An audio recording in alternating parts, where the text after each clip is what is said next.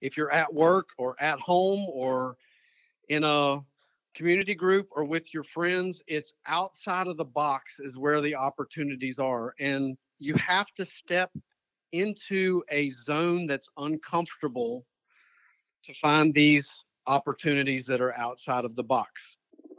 Welcome to ECO Ask Why, a podcast that dives into industrial manufacturing topics and spotlights the heroes that keep America running. I'm your host, Chris Granger, and on this podcast, we do not cover the latest features and benefits on products that come to market. Instead, we focus on advice and insight from the top minds of industry because people and ideas will be how America remains number one in manufacturing in the world. Welcome to ECO Ask Why. Today we have a hero conversation I'm very excited to have with us, Dr. Travis Hodge, who is the Strategic Sourcing Manager at Vulcan Materials. So welcome, Travis. Hey, how we doing today? Man, I'm doing good, man. I've been looking so forward to talking to you, man. It took us a while to get connected, but I'm so glad we're here. It did. Everybody's busy these days, and we're all got our plate full, so I'm glad we finally found a mutual time. Absolutely. I'm so excited. And Travis, we love these conversations, and we love to get them started just by giving you a chance to share about your journey to where you're at right now. Sure. Let's be real, I'm 43 years old. I've been in the procurement world my entire career. It all goes all the way back to my father, who was an entrepreneur, and he purchased a True Value hardware store when I was in middle school, and in high school. That's where I worked every day after school, and in summers. Went to Virginia Tech, got my undergrad degree, was in the ROTC there all 4 years, played football there. Just a fabulous place to learn and grow. And from there, I started to explore various procurement avenues. I started out in auto manufacturing with Volvo Trucks North America, then jumped over to commodity manufacturing with Moen Incorporated. They make faucets. Jumped over to Lowe's Home Improvement, started to work national accounts there, and then eventually found my way to Vulcan Materials, who is the nation's largest producer of construction aggregates in the United States, publicly traded on the New York Stock Exchange. And I've been here since 2004. So Vulcan is a very strong company. It has a lot of family values, and it was just really a good fit for me personally, as well as professionally. Now, since 2004, they've given me every opportunity to grow. I started out as a procurement supervisor. They helped me get through my MBA with their tuition reimbursement program. And back then, they had very robust supervisory development programs. The one I went through was 18 months long. Then they had a mentoring program that was 12 months long. And once I got through those, they really started to turn me loose with helping our ERP project team roll out Oracle, rolling in new lines of business from acquisitions, all the way up to being the director of the East Coast for division level procurement. And with the economic downturn there in 2012, we started to interact with consulting firms like McKinsey and Company. And that's really when I got my first glimpse into the bigger world, if you will. And it's actually when I decided to go ahead and pursue my PhD with Liberty University. It started out as just a way to differentiate myself from all the MBAers out there in the world, but it ended up being one of the biggest blessings in my life in terms of going to a Christian university where you had to integrate the biblical worldview into each and every assignment and each and every class that you took. So coming out of division procurement and leading the effort here on the East Coast, Vulcan decided to roll out a new procurement system with all the bells and whistles. Jumped over to that team, helped them get it stood up, get the field trained, and then orchestrated connecting our top 100 suppliers with business-to-business connections so we could do transactions more efficiently. So now I'm in my latest and greatest role with Vulcan, Strategic Sourcing Manager for all of our fixed equipment, which includes crushers, screens, conveyors, and all the components therein, as well as MRO consumables, which includes electrical components and supplies, welding gases and goods, hand tools, power tools, safety supplies, PPE, those kind of things. So That's my journey to where we are at Vulcan today. It's been quite prosperous, but it's been as a result of consistent, diligent, thoughtful efforts. Wow, man, thank you so much, Travis. That was just quite a story in itself, man. And just to unpack a few of those things you talked through. So, first of all, your dad at the True Value he had, man. What do you remember most about those days? What did you learn? Yeah, so I really got a feel for that seller buyer dyad. I remember actually before True Value Hardware Store, my dad was buying things here and there, and he would take me with him. I remember one day we went to buy a camper, and while he was talking to the seller, he asked me to crawl into every nook and cranny underneath and on top and look to see if there was anything wrong with it. So he was really teaching me about negotiation and things from the seller's perspective and from the buyer's perspective, even before I knew what those kind of things were. Now, once we got into the True Value Hardware business, I really started to understand more of the financial part of that in terms of stocking levels and reorders and closing out the cash register and those kind of things. But also, you got the opportunity to interact with all these local plumbers and local maintenance guys that would just come in, and they were as wise as they could be in their craft. And here I am, 15, 16-year-old, trying to help them find what they need. So in summary, it was really most about that buyer seller dyad. But one thing I remember my dad telling me several times, and I really didn't understand until he was no longer my employer. He always told me, Travis, I'm going to be the hardest boss that you ever have. But once you move on from me and out into the real world, things are going to seem much easier. And I just kind of thought he was joking, but he was actually right. He held me to a very high standard. And that standard just naturally carried on once I got out of Virginia Tech and started to venture out into the world. Yeah, man, no doubt. Now, you mentioned Virginia Tech, and did I hear you right? Did you say you played football there? I did. At our high school, we were annual perennial power that went to the playoffs every year. And I rode the momentum from there to walk on to the Virginia Tech football team. And it just so happened the year that I walked on, we ended up having one of our most successful years. We went to the Nokia Sugar Bowl. Everybody knows Sugar Bowl, but maybe we all forgot that we used to have Nokia cell phones, but that was the key sponsor back then. So it was the Nokia Sugar Bowl in 1995, and we ended up beating the Texas Longhorns in that game. And I'm just blessed to have a Sugar Bowl championship ring in my armoire to show my grandkids one day. Man, that is so cool, man. Now, what position did you play?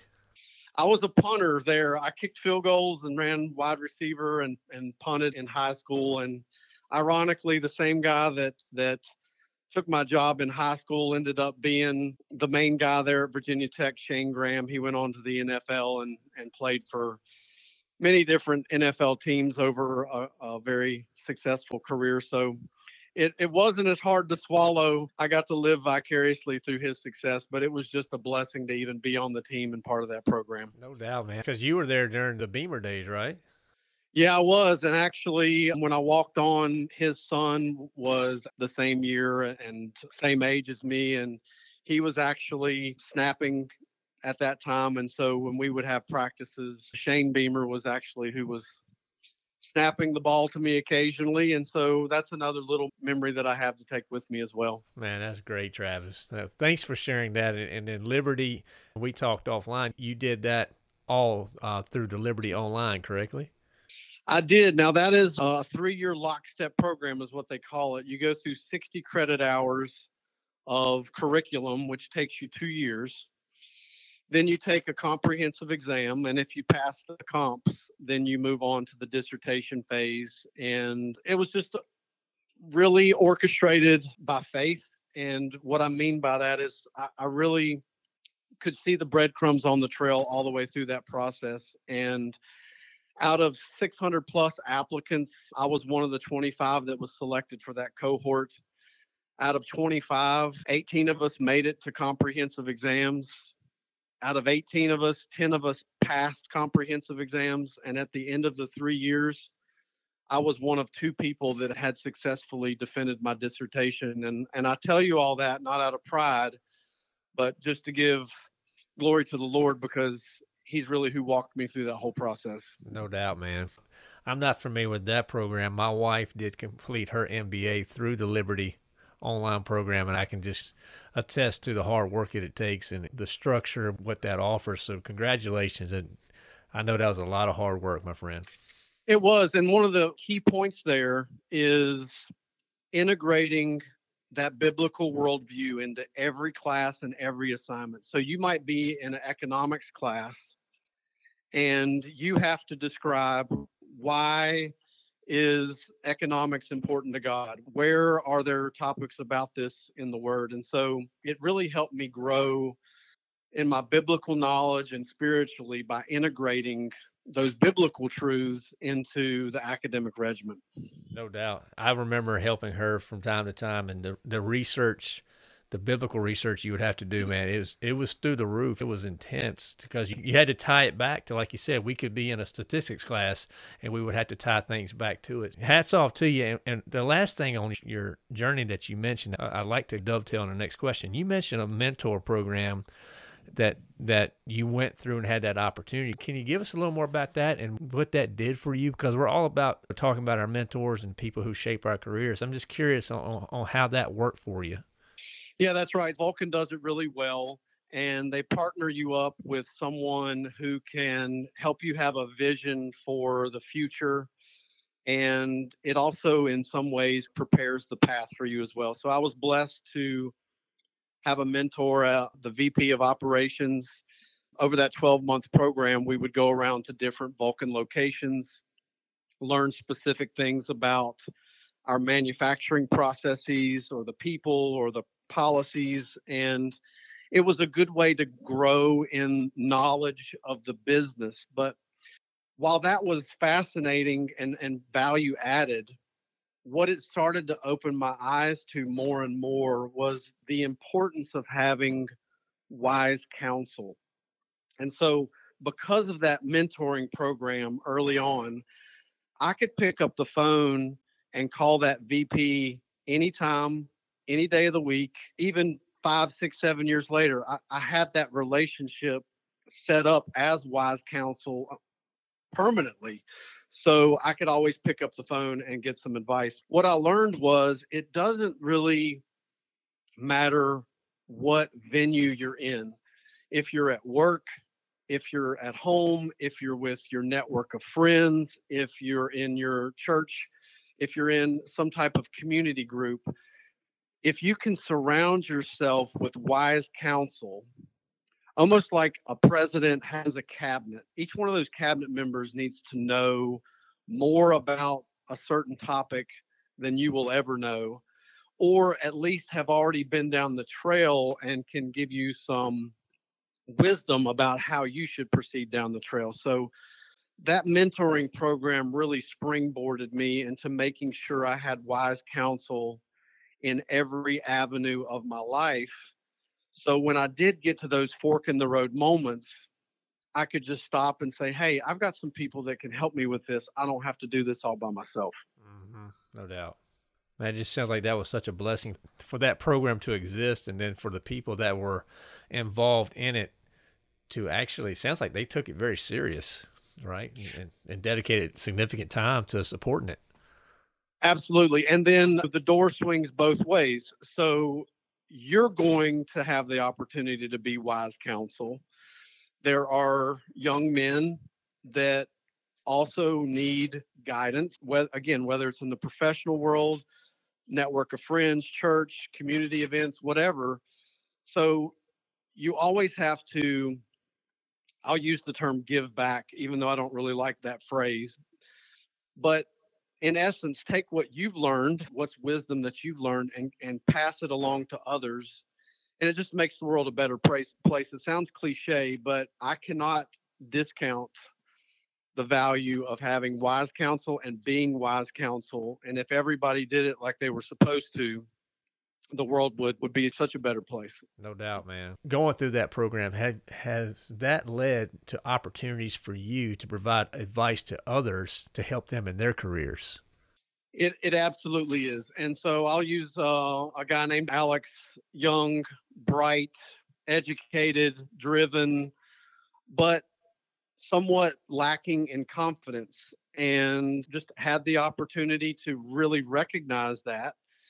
And I think that's one avenue of wise counsel that people forget is a lot of times people aren't going to ask, but you're in a position to help.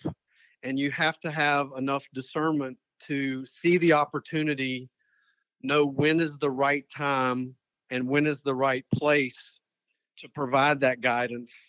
And when you wait for those windows to open, it becomes a dynamic shift in that person's life because they're ready to receive it. If I try to come in and force it on you, you're going to be much more likely to spit it out.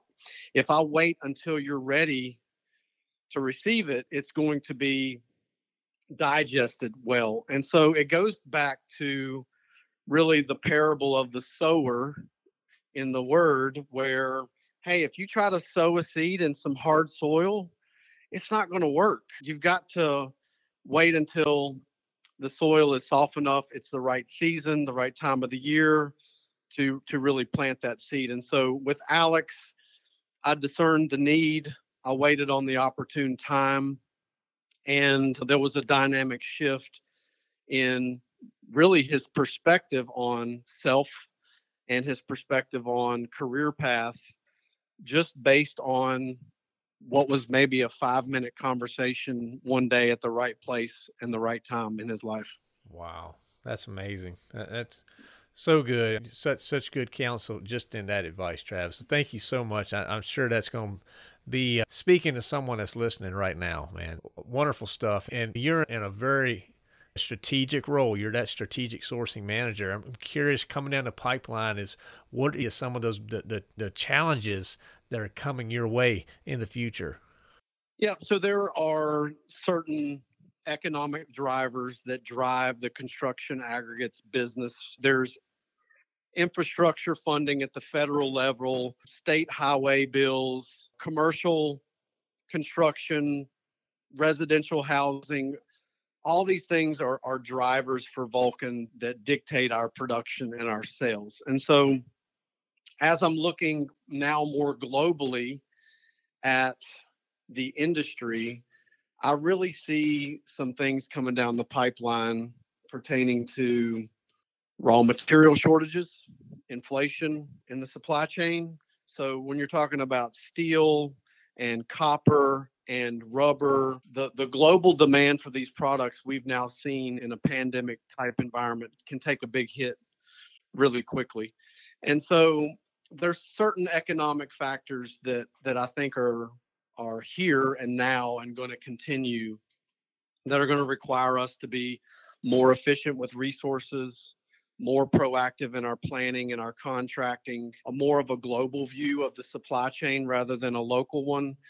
And so it's really migrating us from what I'll call old school to new school. And I actually think it's a blend of the two. And so when you bring that old school approach of diligence and loyalty and having those relationships in the supply chain, and then you combine it with a global perspective, some modern technology, and the slogan, fences make good neighbors, contracts make good suppliers.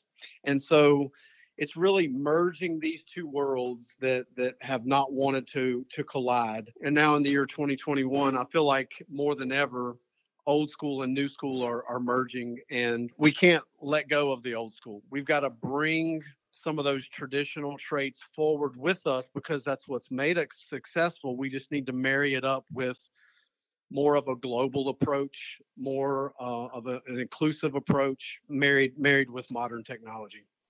As you do look at that one from Vulcan specifically, what are some of those projects that are getting you excited as you look out the window as well? Yeah, so we invested heavily in our new e-procurement system. We stood it up, rolled it out to the field, and once we connected these catalogs, we actually have over 170 catalogs in our system now. We've really migrated folks to point and click shopping more than ever before, and that's really a given in today's market. Amazon has set that standard for everyone. So now it's a standard at Vulcan. And with that, though, we still have too many suppliers in the product categories competing for the business. We have what we call SKU proliferation, too many different part numbers being bought across the board. And then we have, honestly, the same item being purchased from multiple suppliers at different price points. So I'm really excited about procurement nowadays because we are now in a position to leverage not just our buying power, but our data power.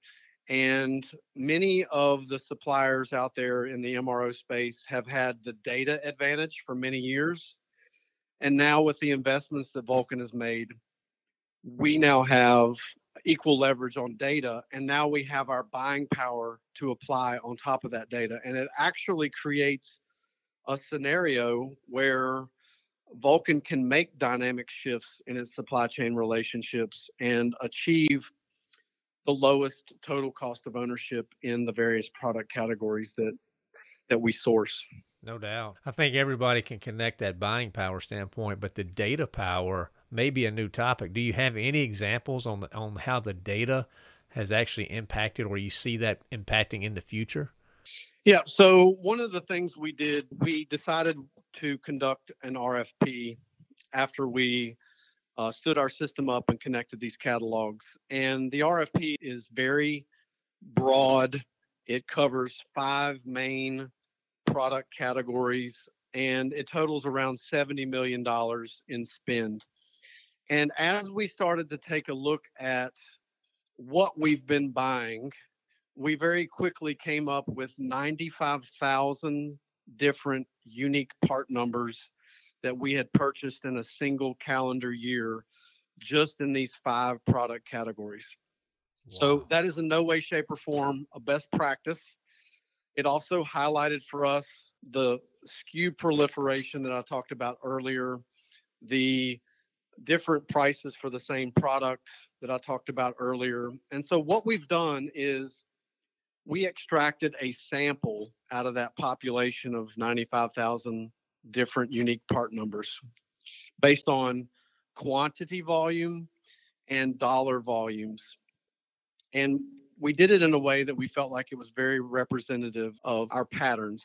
And we took those 2,500 part numbers as a sample, and we actually made them market baskets, sent those out to our top 30 MRO suppliers, and are now in the process of analyzing pricing from them to see what opportunities that we have. So that's an example of data power. Prior to this system being integrated, we didn't have this level of data. Prior to our organizational changes that came with the system integration, we didn't have an organizational structure that provided the data science that's required to pull off big data. So we're in a new world. It's 2021. I joke with people and say, weren't we supposed to be in flying cars by the year 2020?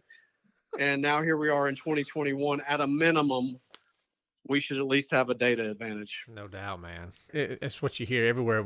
Anybody you talk to in the industry, it's all about data, big data, doing more with the data. But it's cool to actually hear how you're taking that and making it happen and making an impact for Vulcan. Hats off to you guys for what you're doing and what you're leading.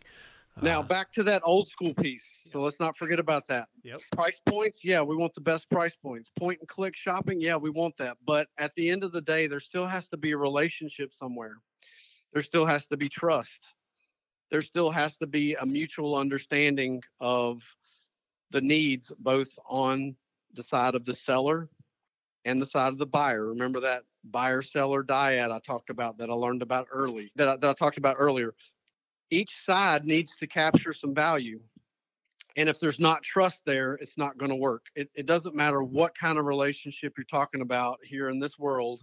It can be your marriage, it can be your friends, it can be supply chain relationships. If there's not trust, it's never going to work. And so that's where we have to bring that old school trait, is what I call it, with us into the modern era to say, yeah, we're going to make big data decisions.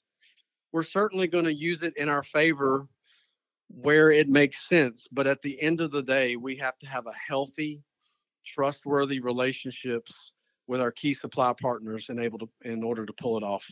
No doubt. It's so wise that you recognize that. And it leads me a little bit into my next question, Travis, because when people think, when you initially said you're big on procurement, people have perceptions about procurement, what that is. I'm curious, are there any myths about procurement that you like to debunk? People think it's this, but it's not.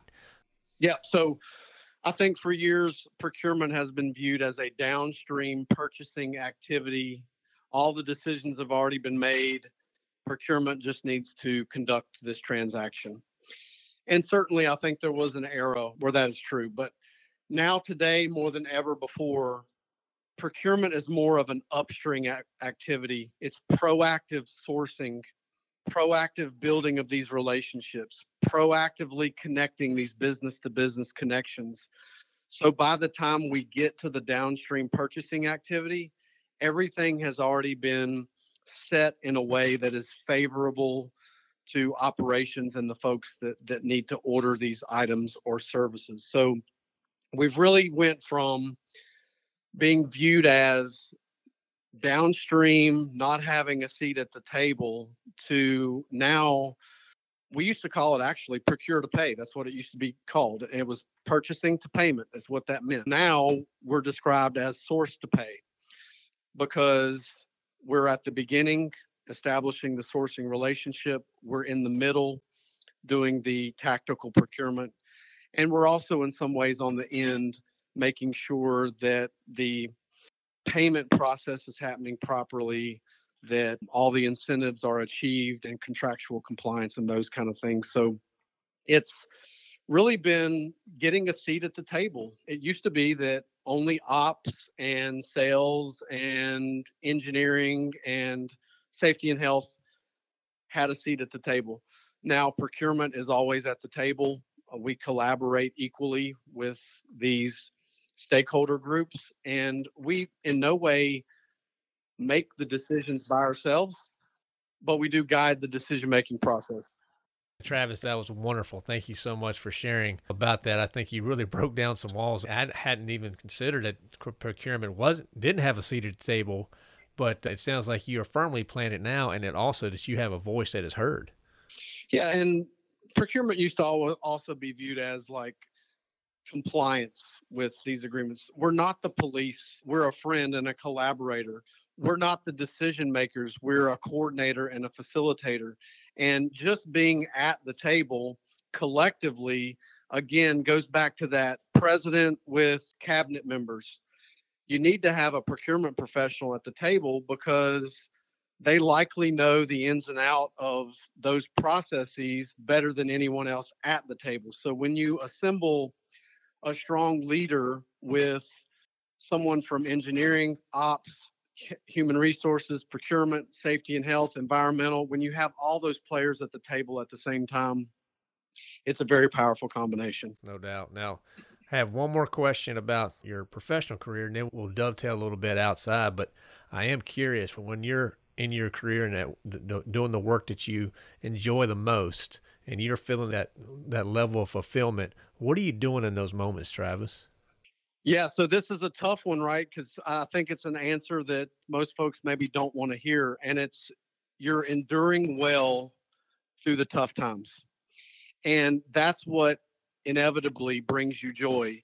If you blow up or self-destruct in the moment, you'll look back on it for days, weeks, months, maybe even years, depending on how bad you broke down or the mistake that you made. But if you choose to be confident in who you are, your values, your morals, your effort that you employ, you'll always be able to look back and know that you endured well, even if it was a tough season. Now, on the opposite, if it's a bad, tough season, you don't understand why, people aren't being fair, the task is too hard, you don't have enough resources. If you self destruct and you don't endure well, it'll actually create a scar. It might be just a scar in your memory, it might be a scar with your credibility.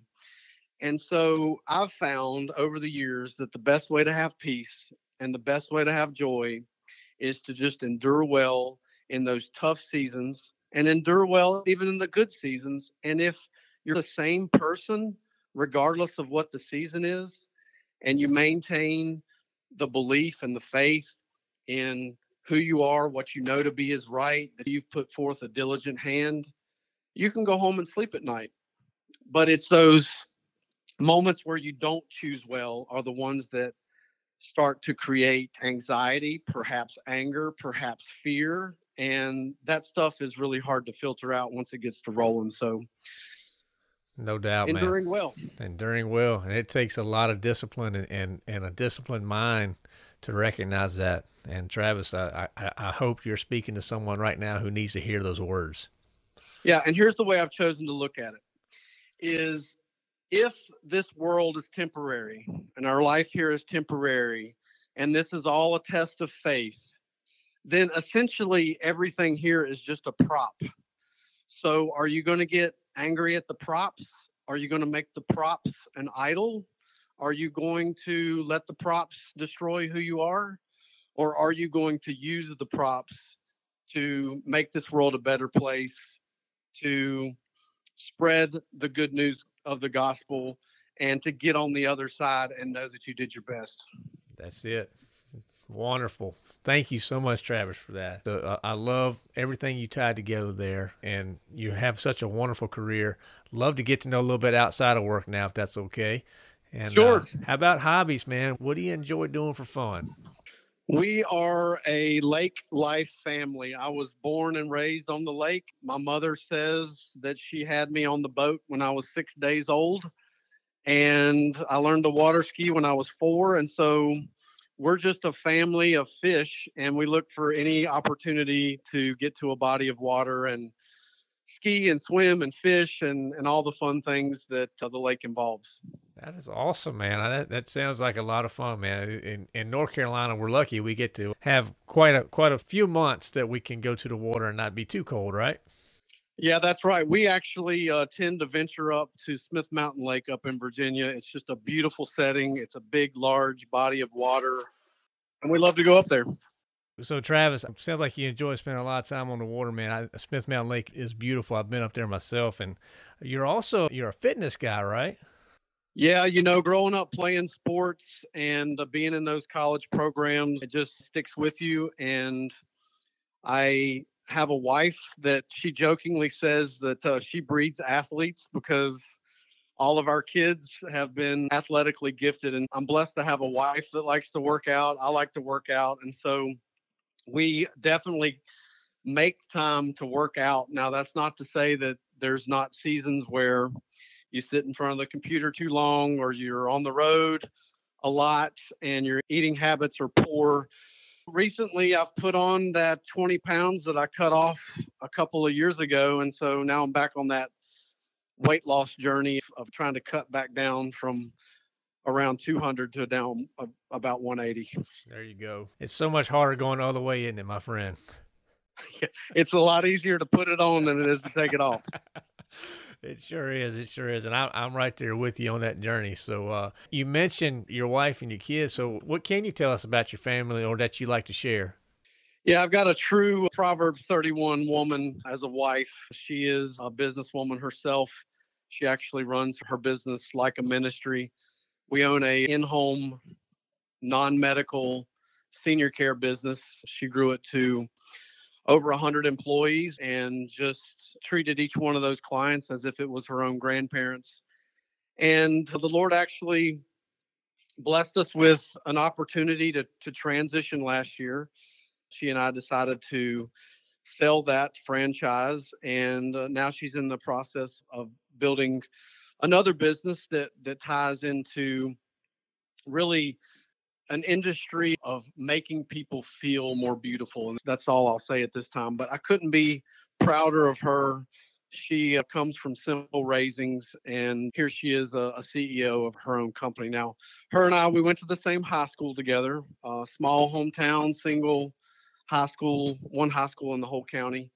And once I went to Virginia Tech and was coming home a Sugar Bowl champion, my stock was a little higher than it was when I left. And I decided to ask her out, and now here we are 25 years later, and we have Carla and Kyle and Austin and Brooke, ranging from middle school all the way up to one's just got married and is pregnant with their first child. So we're just delighted. It's one of those, she was made for me and I was made for her, and everything has been really a beautiful process. So that's a little bit about our family. Absolutely, man. Thank you so much for sharing that. And if you got that Proverbs 31 wife, I'm blessed in that sense myself, man. It makes a big difference at the end of the day, doesn't it? It does. Biblically, you're supposed to have that helper, and she's more than a helper. But one of the things she does very well is she holds me accountable. And I think men need that, particularly with all the distractions available in today's world. She calls it like she sees it. She helps hold me accountable, and she also exalts me as leader of the house. And it puts me into a position where I hold myself more accountable because I feel that responsibility that's on me from a biblical perspective. And so I'm just delighted at how she's made me a stronger person. And I think because of some of my confidence coming up the way I was raised, it helped her gain the confidence to go out and, like I said, become a CEO of her own company. That's wonderful. That's wonderful. Thank you for sharing about your family. And we love to play this game, Travis. It's quick. We call it the lightning round, just a bunch of random questions, and love to let our listeners know a little bit more about you. So if you're willing, we'll jump through that.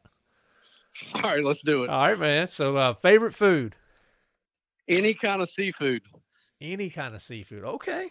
I'm with you there, man. And you're in North Carolina. You can get some good seafood too, can't There's you? no doubt. Very good. Very good. How about, you mentioned you're a workout guy, so I'm curious, what's your favorite workout? Yeah, I love to just get dumbbells and do anything you can do with dumbbells. I've fallen in love with them. We didn't really use them back in the day. It was all bar bench press and bar squats and bar power cleans, and I've fallen in love with dumbbells. So give me a rack of dumbbells from 5 pounds to 100 pounds, and we'll get it done. Get it done. I hear you, man. How about favorite music?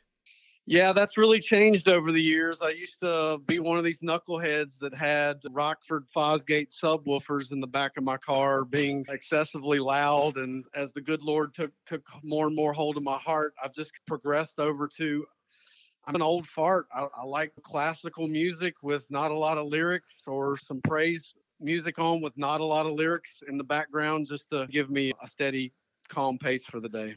I hear you, man. I hear you. Nothing wrong with that, my friend. So how about somewhere you haven't been, but you'd love to go one day? Yeah, my wife and I, we have this desire to travel the world one day. And one of the places that we would really like to go is back to where Christ was and where he walked, and some of the places in those old Bible stories that have become more and more meaningful over the years. So we look forward to the day when we've got the time and the resources to go make an intentional trip over there to the Holy Lands and just lay eyes on some things. Well, I mean, I know my wife, she listens to every Hero episode. So when she hears this part, I'll be getting nudged at night because I've been hearing this for a while. She wants to do that same trip, my friend. Oh, yeah. Nice. It'll be a while, but we definitely will get that in, good Lord willing. How about a place that you have been from your favorite vacation? Yeah, I'll tell you this. Growing up on the lake, right, we love boat. We grew up going to these local, like regional boat shows that would be in like your local civic center. And 2 years ago, it was my parents' 50th wedding anniversary. And we found out that there was an international boat and yacht show in Miami, Florida. And so we lined everything up. My entire family went, all my sister, her family, my parents, my whole crew. And we went down to Miami for a couple of days and got to see some of the biggest, baddest, most expensive boats you've ever seen in your life. The weather couldn't have been more perfect. The food was awesome. And on top of that, it was my parents' 50th wedding anniversary. And so, with all of us being lake life kind of people, we were all mind blown by seeing the big cigarette boats and the big $11 million yachts and all this other stuff. So it was definitely a memory that we'll never forget. Man, that sounds awesome. All right, how about I got two more pets, dogs, cats, or other? Yeah, we are not so much a pet family, but we did break down a couple of years ago and we bought the smallest dog you can buy, which is one of these little chihuahuas. And really, it was my teenage daughter was starting to go to her room and shut the door, and I saw the little girl elements in her starting to transition. And so I just really was racking my brain of how can I slow this down? And finally it hit me, I'll buy her a puppy. And so for Christmas a couple years ago, we bought this little girl dog named Bella, and she's just a ball of fun every night and keeps us all in more of a playful mode. That's cool, man. That's cool. The last one in the lightning round, I saved this one for you in particular since you have shared about your faith. Do you have a favorite verse or a life verse or anything like that always stands out? Yeah, I do. It's actually not a verse, it's a chapter. And so I was raised up learning John 3:16 and was raised in a small Baptist church, and John 3:16 was just put into you. I couldn't tell you any other verse in John 3 until a couple of years ago. And I had this prompting to go to John 3 and just start reading. And in John 3, it talks about you must be reborn again, right? Jesus is talking to Nicodemus. Nicodemus is like, how can I be reborn again? How can I go back in my mother's womb? And of course, Christ is talking about you must be born again in the spirit. Shortly after that, Christ says, I must be risen up like the bronze serpent in the desert. Well, I've been raised in church my whole life. I had no idea what he was talking about. I had to go and find out what that story was in the Old Testament. And of course, what I found out was they're leading the Israelites out of Egypt and they're having to take the long way around Edom, and folks are complaining, and some serpents literally start to give them problems and bite them. And they started to pray for a solution. And God's solution was fashion a bronze serpent on a staff, hold it up, and anyone who looks and believes will be healed. And so I'm sitting there reading that and I'm like, this makes no sense whatsoever. And then it just all hit me.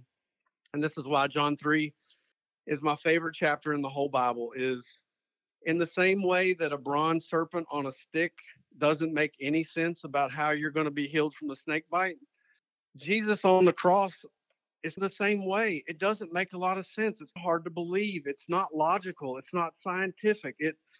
But if you just step out in faith and you follow God's design, that's where the beauty is. And that's all he's asking us to do is buy into the design, have faith, and get to the other side so you can be with him for eternity. I love it. Man, thank you so much. That was wonderful. You were a great participant in the lightning round, and you survived, man. I did. That was fun. So, Travis, this has been wonderful, man. You have been a great guest, and we call it ECO Ask Why, and we've saved the why for the end. I love this part because it speaks about passion and what drives people. So if someone was to come up to you and want to know what your personal why is, what would that be? Yeah, it's why do we stay in our box? The most meaningful opportunities are outside of the box. And so there's a lot of different boxes that we can get in. We can get off work and go home and get in our box, or we can go to work and stay in the box type of thinking. It doesn't matter if you're at work or at home or in a community group or with your friends. It's outside of the box is where the opportunities are. And you have to step into a zone that's uncomfortable to find these opportunities that are outside of the box. And so at work, we hear the term out of the box thinking, out of the box ideas. That's what promotes the future. In our personal lives, it's the same way. If you don't have the courage to step out of your box into an uncomfortable place to either put yourself in a situation to grow and get stronger or to lend a helping hand, you're just going to be stuck in the same old place. So if you want to progress in life, you got to get out of the box. Just like if companies want to continue to succeed in the future, they have to think outside of the box. So my why is, why stay in the box when all the opportunities are outside of the box? That's it, man. That's it. Travis, this has been wonderful. You've shared so much wisdom and insight for our listeners and opened up so much about yourself and the wonderful things you guys are doing at Vulcan. And you've been a partner with us at ECO for years. I actually used to have you guys as my account. I know Brian Carter serves you guys well now. And it's just, if you haven't ever had a chance to visit a Vulcan quarry, they are fun to go to, particularly if you go on blast day. They're a lot of fun on blast day, aren't they? Yeah, they really are. It's a unique business. It's essentially taking big rocks and making little rocks and selling them, but it's so much more than that. And there's a lot of engineering and planning and hard work that goes into the successful application of that business. But as far as ECO's support to Vulcan, it's now well over 15-year relationship. When I first came in 2004, Brian Carter was my first contact. Certainly with Brian and you and Adam, it's just a great team. It's a great company. You all share the same values that Vulcan does, and you have over and over and over stepped outside of the box and helped Vulcan be more dynamic in how it manages electrical supplies, electrical components, electrical equipment, including all of the services that you all provide as a value add. So love ECO and look forward to future business with you guys. Yeah, thank you, Travis, and just thank you so much, sir. And you have a wonderful day. Thank you for listening to ECO Ask Why. This show is supported ad-free by Electrical Equipment Company. ECO is redefining the expectations of an electrical distributor by placing people and ideas before products. Please subscribe and share with your colleagues and friends. Also, leave comments, feedback, and any new topics that you would like to hear. To learn more or to share your insights, visit ecosky.com. That's EECOASKSWHY.com.